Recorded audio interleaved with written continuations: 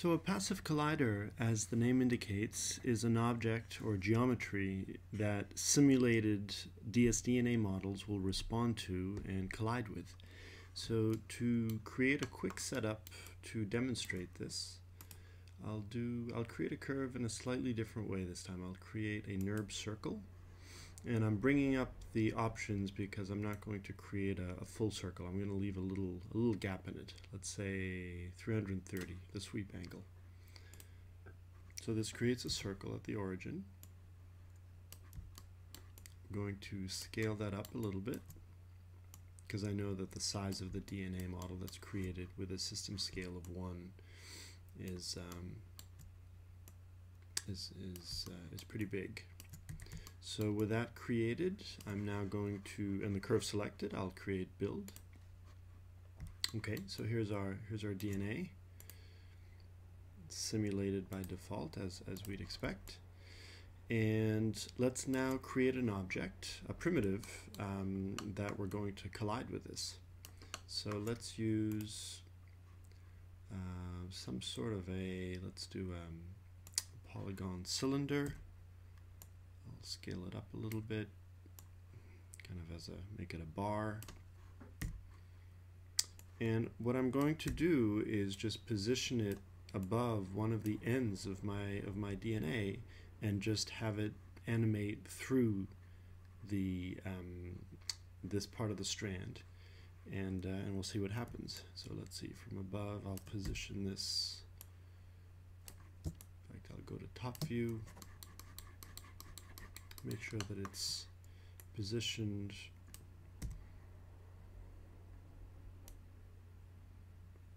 like this. Okay. Could scale it up a little bit.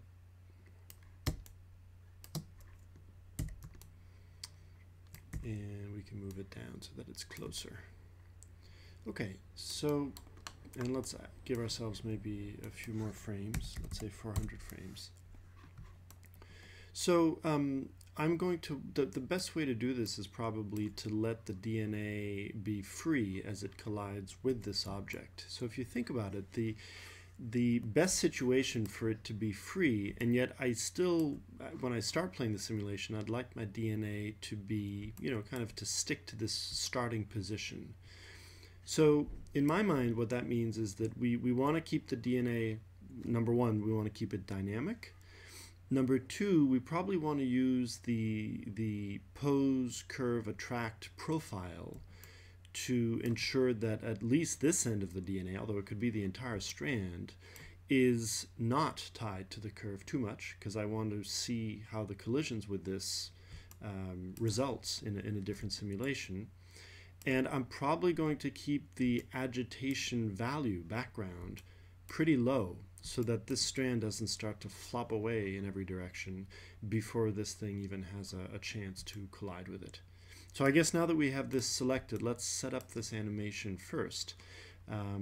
Let's say about 50 frames in, I'm going to key the position in the Y of this object. So I'll go to Translate Y, key selected, and then over, let's say, a period of 30 frames, let's move this down below the DNA. And I'll key that again. So if we play that back, it should go right down, but of course the DNA shouldn't respond to it. So it goes right through it, as expected. Okay, so now let's set up the DNA to behave as we'd expect. So the strand by default is set to simulate. The background agitation, I'm actually going to move down a little bit.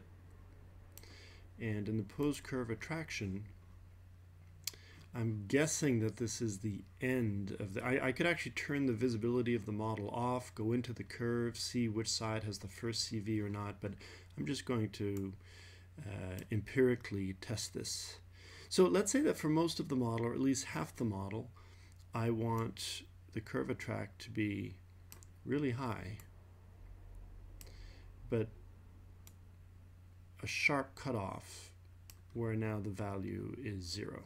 Right? So this whole side should be free to simulate away from the curve, and this first side, if it's the correct side, will stick to the curve. All right. So, and just to see if I pick the right side, let me turn up the agitation strength and just start simulating this. Yes, so as expected, that was the right side. Okay, so I'll go back, I'll move this down, and let's just see what happens before I've set this to passive collider. Nothing as expected. But now with this mesh selected, I'm going to move down, further down in the simulation menu, go to collision bodies, passive.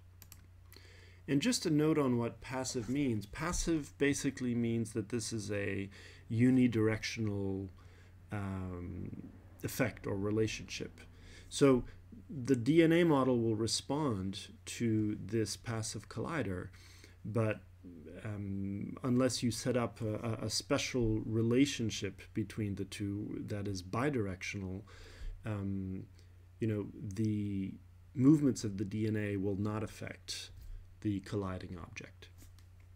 All right, so with the mesh selected, I'll just click Add Selected Mesh as Collision Body, and then let's just rewind and see what happens.